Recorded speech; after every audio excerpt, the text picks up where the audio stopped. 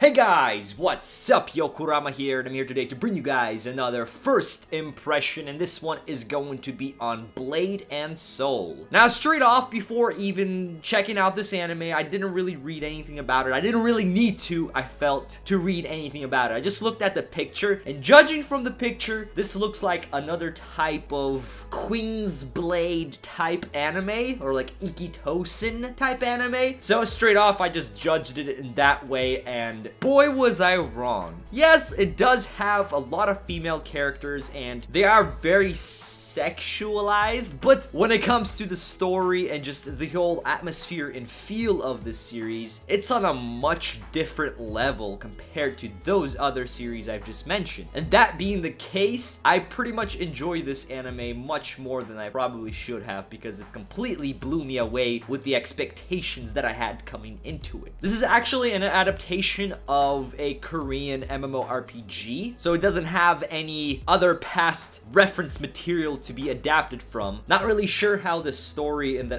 MMORPG works. Is there an actual story, or is this completely made up of characters that are in the game? But that's not important because from the first episode, it was pretty good. Now, it wasn't the greatest thing since the story is pretty much about a very quiet woman who is an assassin that is being blamed for killing her master, and now this dictatorship organization is after her, along with trying to buy out or take over all the villages for their own greedy need. But really, it's somebody else who killed the master, and she's trying to find that person for revenge, and she meets a few other women on her journey. It's kind of like the typical type of story that you'd expect for something like this. But like I said, it had a charm, it had an atmosphere that just kind of surprised me, that it came out of nowhere. I did not expect it, so that's why my enjoyment of this was much higher than it should have been. So I honestly can't even say that this is a good one. Check it out, guys, because I might have just been wearing some cloudy